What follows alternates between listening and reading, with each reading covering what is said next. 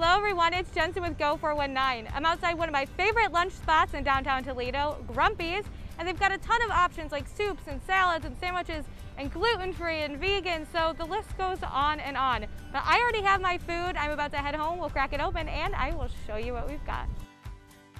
All right, I'm back. I'm ready to eat. I have my food right here, ready to go. So let's not waste any more time and see what's inside. I decided I'm gonna try out the vegan Texas chili for you. I know their regular chili is delicious, so I wanna see how the vegan version holds up. Oh, look at how thick this is. Look at that. Oh, and the steam is just coming right on top. I actually can't tell any difference between the regular hot Texas chili and this vegan Texas chili. It's got just the right amount of kick to it and a good flavor. There's just that right amount of sweetness to it. Wow, that is a good chili, even though it's like 90 degrees outside. But let's move on.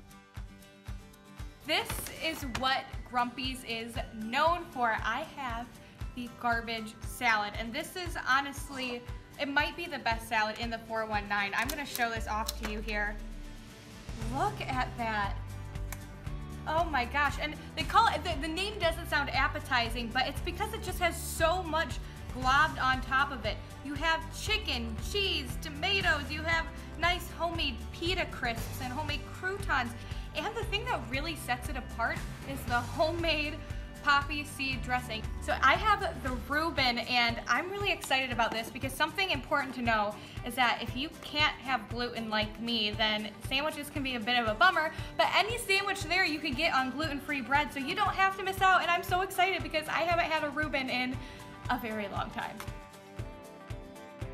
Look, that is a hefty sandwich. The bread, you can't even tell that it's gluten-free. It's still crisp and it holds together well. And that's a really good quality of the corned beef in there. But that is all I have to try for you today.